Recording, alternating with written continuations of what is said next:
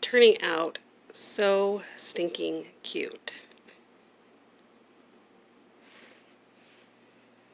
The dog bed I bought doesn't fit. It's too small. So I got to figure that out. I'm not even mad that the paper's wrinkled. I feel like it's a little cute and vintage, and I left the wood grain down here showing through a little bit. I liked that. Here in a second I'm going to put this light on the roof, little push light. It's going to get bright. And then I'm going to do a couple of coats of, I think it's poly satin clear for the top, just to keep it, you know, from getting damaged, and maybe on the sides too, because the spray paint, one thing I found about the spray paint is it just, I don't know, I'm not much of a spray painter. I should have done chalk paint, which was my original idea. The spray paint just kind of made things a little rough, I guess. I don't know.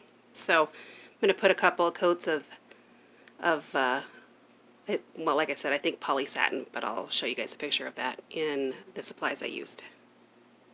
So it's not poly satin. It's Minwax water-based polyacrylic protective finish and clear satin, and it's almost gone, so I'm probably gonna have to get more of that before I do the sides.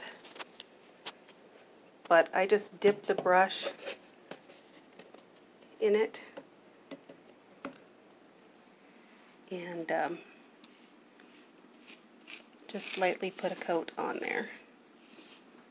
Kind of helps seal and protect from, you know, people putting drinks on there and stuff like that without a coaster, which is a big no-no in my house, my mom's house. I know, we're dorks. We also fold our towels differently than anybody else too. Let me see, we might have enough to do one side just to kind of even out the paint and make it less rough. There's a dog hair, of course. Well, wouldn't be a dog bed without a dog hair stuck in the poly. We're not going to keep it there though. To be returned.